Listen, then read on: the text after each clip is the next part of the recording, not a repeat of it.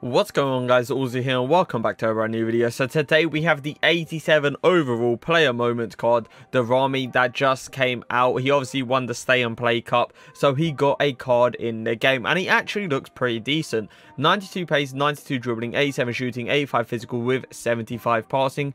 One thing I'd love to improve there is probably just the shooting stats. I think everything else looks kind of good. 5'11", 2 inches above meta height, but it's not going to matter too much because I've used 6-foot players and below, and they've been all pretty decent. Medium work rates, not the perfect attacking work rates. I do prefer high medium, but medium, it just means it's not going to be making as many runs. Now the 4-star skill moves is going to allow me to do the burb spin and the standing scoop turn, but the 3-star weak foot is clear of day, the biggest killer on this card. It's pretty much not going to allow me to cut onto that left foot and obviously shoot with it. Now he is on a Hawk chem style, he is on 10 chem, 98 acceleration, 95 sprint speed. This guy is insanely fast and will be outpacing most centre backs nowadays. 99 attacking positioning, 97 finishing with 99 shot power. Now he doesn't have the finesse shot trait or the outside foot shot trait, which could be low-key bit of a killer, but for me personally, looking at those stats, I think he's going to be burying everything inside the box. 70 long shots, 83 volleys and 93 penalties as well. He's got 85 vision,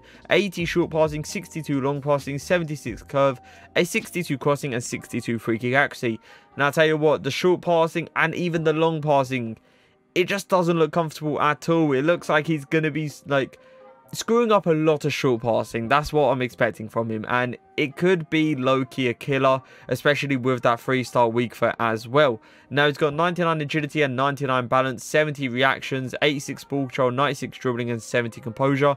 I'm expecting this guy to take a very nice touch, but calm and composed on the ball could be a bit of a problem. Now the best chem styles for him is Hawk or Sniper.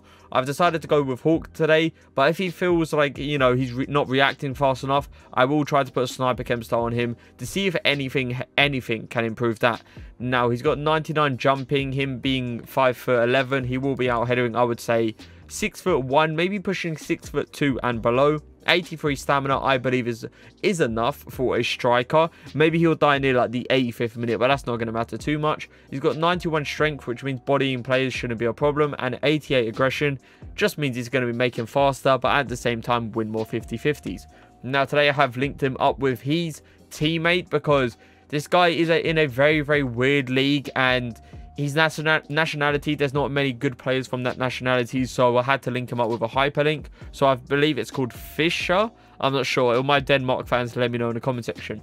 But I've also got the likes of Neymar and Saint Maximum next to him. I will be using Daramy in a 4-4-2, obviously playing him up front. But I also want to try him in that lone striker role, so I will be playing him in a 4-2-3-1 as well. But let's get straight into these games. Now, the first thing we always do at the start of our reviews is just check how agile someone is on the ball. And I'll tell you what, he actually feels really nice. It's something that I did expect with that 99 agility, but the 70 reactions I thought was going to let him down. That is beautiful. All the way back stick. The guy did the offside trap at the wrong moment. Little triangle passes, and Daramy is sitting there right at the back stick just to get an easy finish off. Beautiful base. Look at that, man. He's completely clear. The guy is going to bring out the keeper. I'm just going to ball roll him, and that should be a guaranteed finish, but I clear of. They took too long to finish it, and that is why you don't shoot with his weaker foot, because that 3-star weak foot, I understand he was obviously under pressure, but for me personally, if you're like a top tier player, he finishes that all day. Oh, that's such a good pass. Saying that how low his short passing is, like 80 short passing, I don't expect those little flicks in behind. We were super unfortunate, obviously, not to score there, but really good touch from him. That's a beautiful one too. Can I get a finish? Super unfortunate. Really good shot power from him, to be fair. The accuracy was low-key there as well, but this was just an amazing save from Van der Sar, and I don't think that's ever going to go in against him. Little past you, drag back, heel to heel, get the angle. It should be a finish because that is a guaranteed goal angle, and without a doubt, with his finishing ability and his obviously his shot power, sorry, it's gonna go into the back of the net, and it's a really nice like twist and turn past Rio Ferdinand, the little heel to heel to get the angle. Beautiful finish. Little turn, beautiful. Little roulette. Can I get a little layoff as well? Now, I 100% agree. I should not have done the roulette, most likely, because it didn't really create him an angle. But did you see his dribbling there? Keeping it very calm and composed, keeping it very nice close to his feet. Little turn. half drag back, pass away. Simple as that. Keep going. Really good strength from him. Ball roll. Oh my god.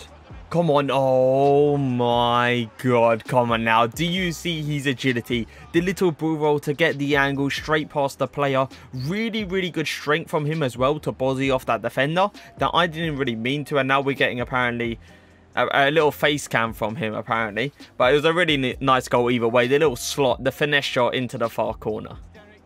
Oh, that little touch and turn was really, really bad. One thing I am starting to notice is he's dribbling. When it comes to tight angles, yes, he is very agile. He reacts really fast. But when it's more of like a calm and composed moment where no one's really around him and he's got the time in the world, he like takes a really, really bad touch. And then I try to take like a really fast touch after that to be, you know, keep it calm and just keep it close to his feet. And then he reacts really, really slow.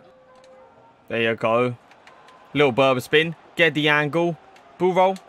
I shouldn't have done the ball roll. I did the ball roll when there was no need to do it. Really disappointing for me. But I tell you what, I was forced into clicking LB so he can actually make a run. And that's why I don't really like the medium up top, because that's what I need to do. That could be a finish though. Yes, it is a beautiful footwork. I loved his positioning there as well. Like he was just sitting in front of the centre back. Really good touch and turn with that beautiful finish. But as I was saying, I am forced to click LB to tell him to make a run, because sometimes he doesn't make the run and it's like a wide open run pretty much, and I want him to make it but he just doesn't do it automatically. Oh, the bit of a luck, I tell you that. Little standing hook, little hill to hill. Can I get a beautiful pass towards Saint Maximum as well? He's doing that around Boateng. You have to understand that. He's not like any other player, like, I don't know, some random player from the Premier League, some random player from the Bundesliga. This is Boateng. The flashback Boateng. I think it's 91 overall, with that I've actually put in the S in the tier list videos. That's how good this guy is at dribbling. He's making Boateng look silly. Oh my god, that's beautiful. Little heel to heel with the left foot. Come on now. That 3-star weak foot coming into play once again. It's super, super annoying that he can't shoot with both feet, because even if that's like a 4-star weak foot at least, that's going into the back of the net. But let's actually try a near post header with this guy, because he has got amazing jumping, so why not at the end of the day? Let's see if he can win it. He's on to the end of it. Oh my god, he leaped up so high, it was ridiculous. But Van der Sar, no one's out headering him. Little 1-2. Cut onto the right foot. Go for the finesse shot. Beautiful finish. I'm telling you, this guy, when it comes down to finishing, you can't get any better. You really can't. He is slotting it left, right, and centre. Bottom bins, top bins. No matter where it goes, it's going into the back of the net. So we actually have got a free kick here, and let's see what he can do on the free kick. Now, he hasn't got the greatest free kick accuracy as far as I remember. Yeah, 62. So it's not great, but let's see if we can actually hit... Let's see if we can actually hit it top bins. Aiming this side. Little green timed. It is going to go top bins, and that's how we're going to do it. He moved the keeper. He suffers. That's all I'm going to say. So it is time to review, man. Let me say 30k for this card. I would definitely advise you guys to go and pick it up, because it's only 30k at the end of the day. And he can be used as an amazing super sub, because unless you have icons around him, I don't think anyone's going to get anyone from the Denmark League. And if I'm rating him through league-wise and how good he is, you know, to connect people with, he's probably like a 2 out of 10. But we're not here to do that. We're here to actually see the player and see how he plays in-game. And I must say, finishing out of this world. When it comes to dribbling as well, he feels really, really good, like when he's under pressure. But when he's not under pressure, he starts taking these weird kind of touches, and then I tried to turn like really sharp with him, and then his reaction doesn't come into play perfectly. And that is like something I was struggling with a little bit. But let's go through these stats one more time, and I'll pretty much say if the stats really tell the truth. 5'11", no problem with that at all. The medium work rate, I actually had to call him for a few times to actually make a run, because he kept coming short so often. Now, for me personally, I don't mind someone coming short, but it's one of those occasions where if they come short so often, you're going to kind of get annoyed because you're never really going anywhere. You're not really going for like a counter attack. And Daramy, he's definitely one of those players that you have to click LB to actually tell him to make a run. The 4-star skill moves, the hill to hill, hands down my favorite skill move with him, simply because it was super fast. He kept it very nice and close to his feet as well. Beautiful ball control this guy has. The 3-star weak foot, hands down the biggest killer. It has to be. He's finishing on that weaker foot. I would advise not power shotting with it. I would advise finessing with it, because with the finesse, it goes higher up and the accuracy is better, rather than if I was like clicking B with it, the shot power is not the greatest, especially on a weaker foot, and it goes in a straight line, and most likely it goes into the keeper. Now, pace wise, he's insanely fast and he was outpacing a lot of centre backs. He was giving Boateng, the flashback card, a run for his money. Finishing wise, as I said, unbelievable with the right foot. When it comes, as I said, when it comes out to the left foot, you're going to have to finesse shot or something like that, because the power shots don't go in with his left foot. Passing wise, it was actually quite surprising, simply because it was like really nice to do the little 1-2s, but when it came to over the top in the ball, that's when you have to calm it down a little bit, because he cannot do those over top through balls. Dribbling, as I said, feels amazing on the ball when he's under pressure. He just like turns really quick and into these angles my opponent does not expect. But when he's not under pressure, which makes 0 sense by the way, he starts taking these bad touches, and I try to make him turn faster, and then his reaction doesn't come into play. It's kind of annoying time to time, but I can 100% seeing this guy as being an amazing super sub. 83 stamina. He did actually last throughout like until like the 80th minute, which was quite a surprise for me, because I expected him to last for like the 80th probably, but he lasts for like the 85th and above, and I feel like it's more of the medium work rates more than anything, simply because he's not making as many runs, so he's saving a lot of stamina. Now, the 99 jumping, I actually hit it to him on a near post corner, and his leap was ridiculous. But Van der Sar, you know, he's gonna have his hands up, and he's always gonna catch it over everyone possible. Now, the strength wise, this guy was boarding off players left, right and center. He was, as I said, he was giving Boateng a run for his money. He was out strengthening Boateng. The aggression low key I love as well about him, because the aggression made him win so many 50-50s into like the shoulder to shoulder barge. It was insane. Now, I have to give him a rating out of 10, and I did enjoy him. I did enjoy him a lot. So I am going to give him...